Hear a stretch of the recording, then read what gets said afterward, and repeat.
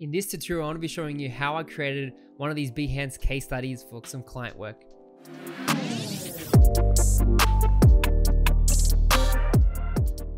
So first up, I'm going to jump into Behance real quick, and you can see here I've got my logo folios and I've got a couple of these case studies here. So you can see, for example, I've got one here which is super cool, and I've got some other client work. These are all real world clients, which is super awesome, and they just got mock-ups. For this one, the Craft Whiskey Society, you can see all the content there. And then I've got these really cool mock-ups that I did, and they just look amazing. I've been getting a lot of feedback and cool views. So this is one way how to go about creating a case study. So typically what I do is once I'm finished with a project, so this is the project files, you can see I'll just go to project and locate it. I typically make a folder called case study, right? And then within this folder, I start to create images 1920 by 1080 pixels. And then this allows me to get ready. So when I put the mock-ups or the designs, I can just put it on Behance or on my website. If I also go to my website as well, and you can see here, if I scroll down, I've got my case study here. So I'll click on the case study that I want. I'm gonna go to the Craft Whiskey Society. And because I already have this text, all I have to do is just copy this text and I can paste it in the Behance section when I'm ready. And you can see I can upload these images to my website, to Behance. It works all the same. Once I have these files, typically I go to my final version of the logo file. So you can see I've got like a little style guide here. It was just for a logo. And then I start to create like logo versions in the different artboards. So you can see here, this artboard is 1920 by 1080. And I start to create a logo. I just show the logo basically in its simple form. And then in Photoshop, that's where I create my other mockups. So if I go to Adobe Bridge, I'll quickly show you some of the mockup packs. These are from Mockup Zone, so you can see some packaging stuff. If I zoom in a little bit, you can see heaps of cool packaging things, boxes. These are really cool, even t-shirts. So I've got lots of mockups, guys, like it's crazy. If I go back and I go to Mammoth, let's check out some of these pack ones. So I've got like the food creator or packaging here. And if I go like show items in subfolders, you'll be able to see some of the cool stuff in here. So I'm just going to there. So you can see some of the stuff that's loading. So for example, I'm gonna press spacebar. You can see I use one of these bags for like the whiskey, which is really cool. It just makes everything realistic, makes everything stand out. So when you invest in good mock-ups, then it's gonna be awesome. And if you want some cool mockups, I'll put a link in the description where you can get some bundles and design cuts, which is super awesome. So they got some cool packaging here, beautiful stuff, even noodle stuff, which is cool. So that's where I get my pretty much mockups. I got heaps of them, and then I start to customize them. So for this one, you can see I've got my Photoshop layers. So if I just close them. So I've got like the glasses there, the pizza, the phone with NRL there, to just create a realistic piece of content. Even the pizza was already part of the other packages. And then you can see in the coaster, if I go to the vector image, you can see here all it is this logo here. So like I added a bevel. So in order to make it like stick out with the shadow, I added if I just double click on the logo itself, you can see the settings here with the bevel and emboss. I added a depth, about 100%, a size 3, smooth, and an inner bevel. I also added a drop shadow as well. So you can see if I turn that off, you can see what it looks like. And this gives it like an embedded feel that it's like stamped inside the coaster there. And you can see I can turn that off and on, which is cool. For the other ones, you can see here's with the packaging. And this one, you can see that if I double click, it's just a logo pretty much on the file on that size on the front. And then I've added a logo in the back, which is really cool. And what I did there is I added a color burn in my layers panel and dropped the opacity to 20%. And this gives a nice look in the background. And then for you can see in the background there, I've got like this nice texture that came with one of the packets as well. So it just makes it feel like it's premium, it's leather, it's really interesting. And then another one here with the style guide. You can see here, it's literally just a booklet with the image here, as you can see. So I copied this. If I go to Illustrator, I literally copy this and then I paste it inside the Photoshop file like this, as you can see, and then you just drop it in there and then you click save. Then obviously like I can add gold texture and silver and things, which is cool. But once you save that, then it loads it onto that space.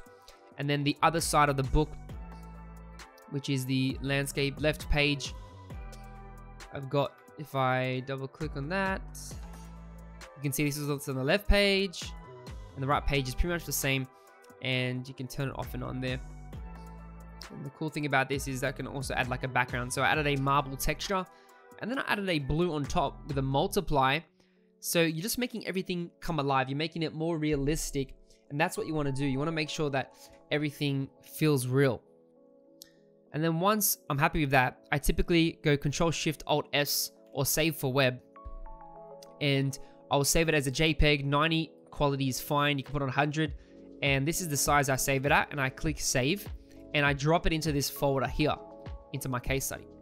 Then what I do, I pretty much go to Behance, and then I can create a new project, as you can see, and then I'll start to drop in these items that I created. So if I go back here, 2019 craft case study, and because I've already created all this, it just makes it saves a lot of time, makes it easier just to quickly drop in these mock-ups that I've created into that space.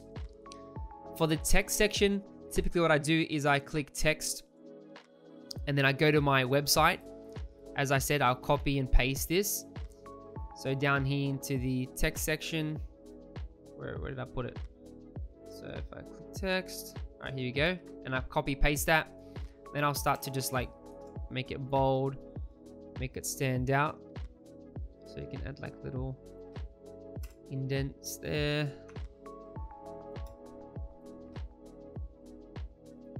And I can make that black.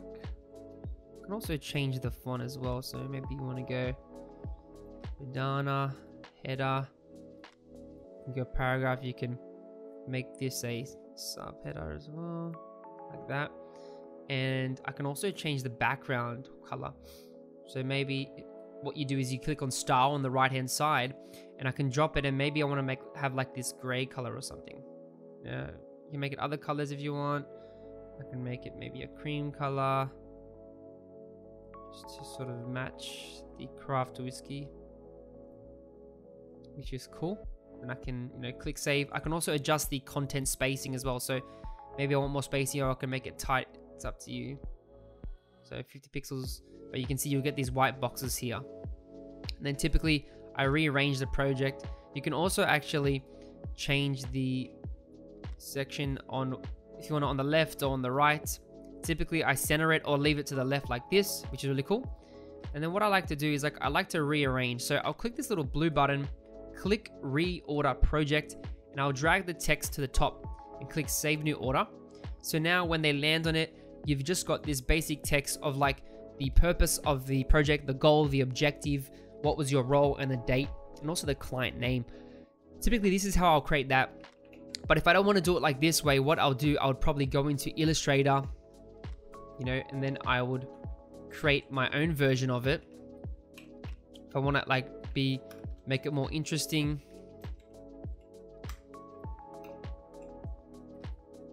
And maybe like I want to add some of these like elements, And then what if I wanted to add like this stroke?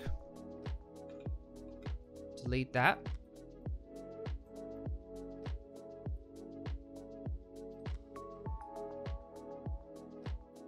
And the font, we just select the font there. Make it a bit smaller. So this is when you can like have fun, use your design skills, and experiment, make it cool, make it awesome. And I'll show an example of some good case studies as well that from my friends that are on there. So this font, I'm gonna change this. I'll go uniform medium. Just going to get rid of this text box. put it on its own one because it has space issues. So I can drag it up.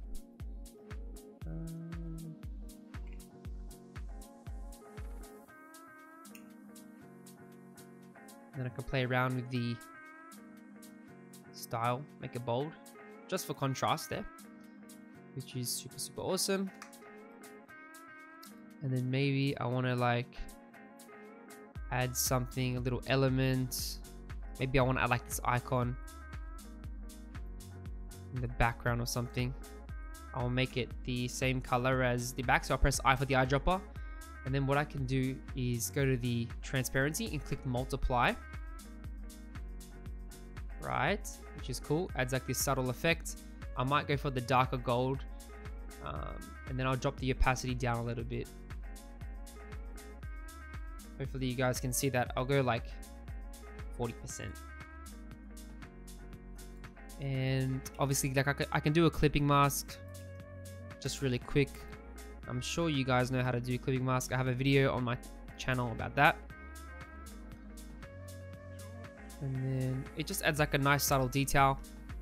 I might drop it, it's too overpowering. So it just makes it more interesting. Subtle in the background. And then what I could do, I could save this as a JPEG. So save for web as you usually save it. Just gonna scale it down so you guys can see it in here. So JPEG 100%, and then I can click save, and I can save it in that case study folder. So if I go back, case study, and call it project description. I'm gonna jump back into Behance, and then I can load the image in, and this just makes the design a lot more interesting. So I can click this, reorder project, drag it to the top there, and save new order. And I literally created that less than 5 minutes. So instead of having it this simple, you can have it like this. It's more custom. You know, you can use the fonts, the logos, the style, and just makes it more interesting. And that's better than just doing it like this. And if you like want to delete things, I can just click and delete text, and it should get rid of that section.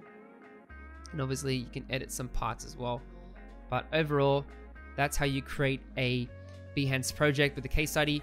Make sure you highlight these areas first, and then have really nice mock-ups to show the logo in detail, or the messaging, or the brand identity in whatever way you can. Then I can click continue or save it as a draft and come back to it later.